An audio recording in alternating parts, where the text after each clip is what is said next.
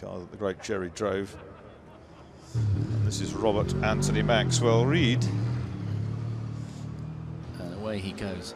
Former best time of day man here at Goodwood. A couple of years ago, we were hearing about the climb with Chris Druitt when he spoke with Anthony. And friends of mine who built cars for Anthony in the mid to late 90s always say one thing about Anthony Reid: committed.